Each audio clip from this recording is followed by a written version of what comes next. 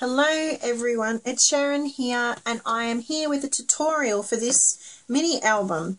I did do an update a while ago and I had told you that I'm going to do a tutorial for this. So here it is, guys. It's all full of stuff. It's just pockets and it's made out of white envelopes. Alright, so yeah, that's pretty much it. So we're going to get straight into it because I like to get it clean, cut, straight to the point.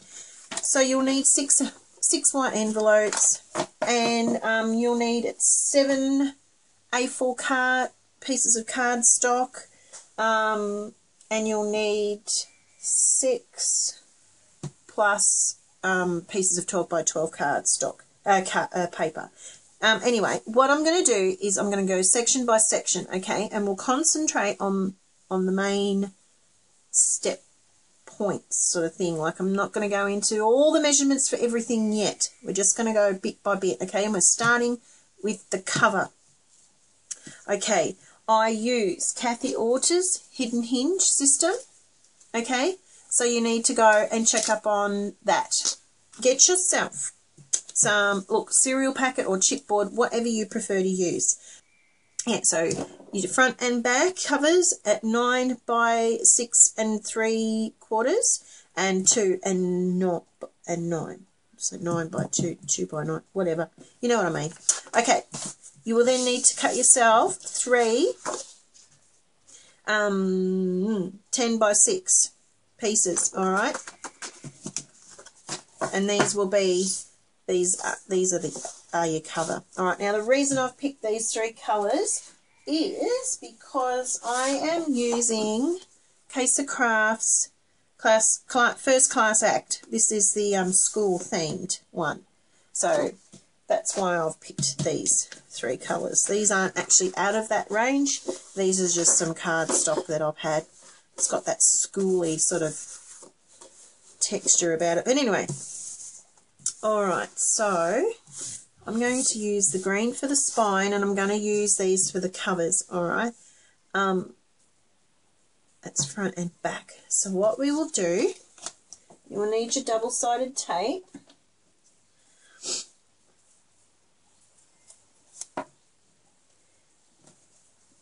I'm out of shot. Sorry, guys.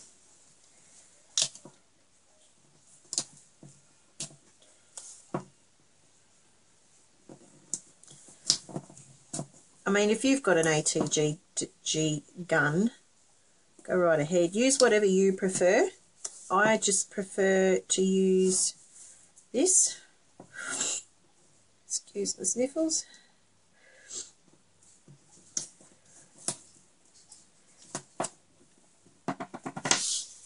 Okay, so what we'll do, take tape off. Oops. So this being part 1, oops, I'm actually showing you how I go about doing what I do.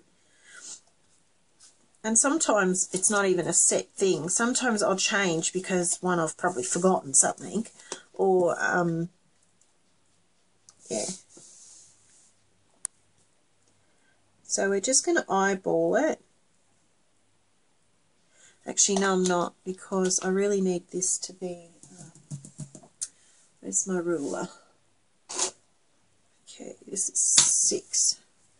So we really want it to be in the middle. So if I stick my ruler there, okay,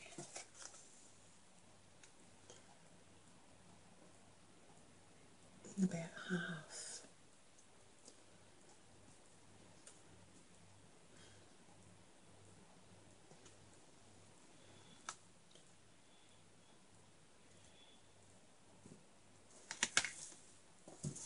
Yep.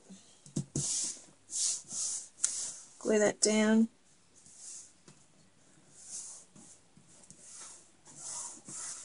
Okay, and then we will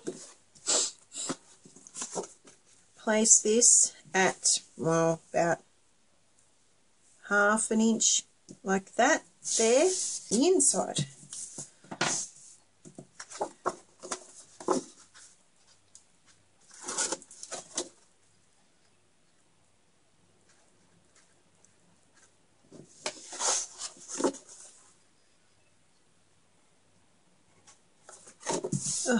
Goodness, I can't get my head around anything today.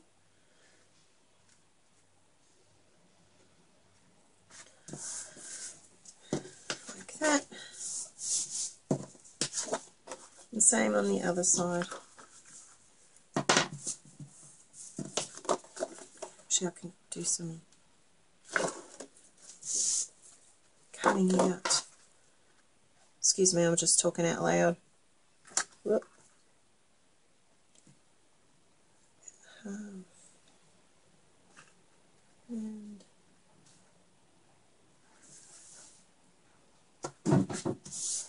all right.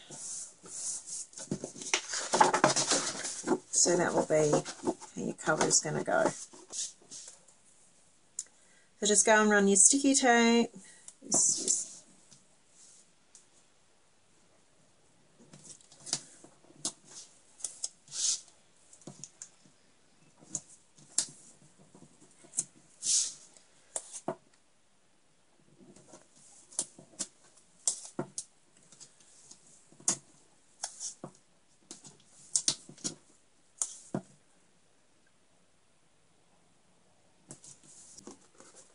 Now you want about 1/8 of an inch gap here, or a little bit more.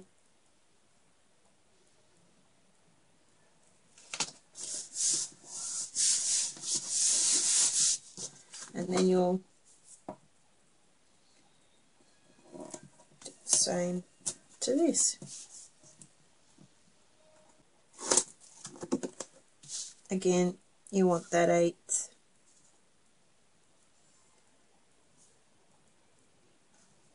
Oops.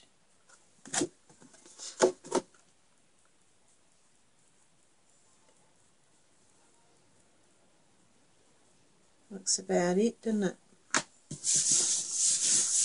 Right, that's it. Probably could have done with a bit more here, but that's okay. This is plenty enough. If you prefer to add a little bit more around here, let's say 10.5. You know how we went 6, these 3 pieces were 6 by 10, you could go 6 by 10.5 if you prefer a little bit more around the rid of all this. Okay. Now, again, what we will do is run tape around. I just use the narrower one for around the edge bit.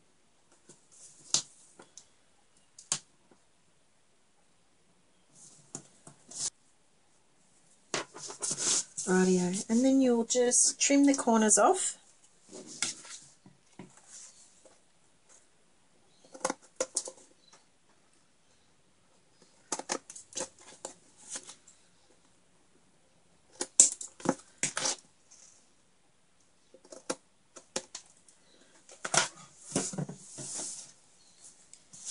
And you'll take the tape off. Do this bit first.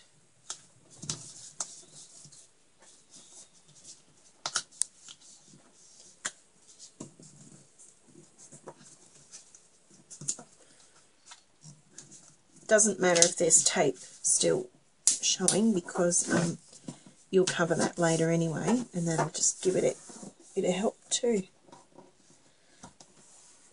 So where's my... So just burnish it a bit. Okay. Do the other, start with your long side and then go to the other long side and then your ends. So, okay, well, this is pretty much it for this lot, this section. Alright, so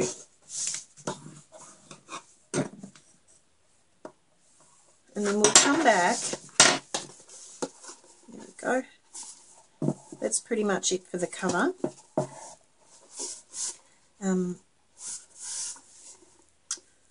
Yeah, that's it, guys, for the cover. The cover's done. So we'll stop here. I'm going to go have lunch and we'll come back. Bye.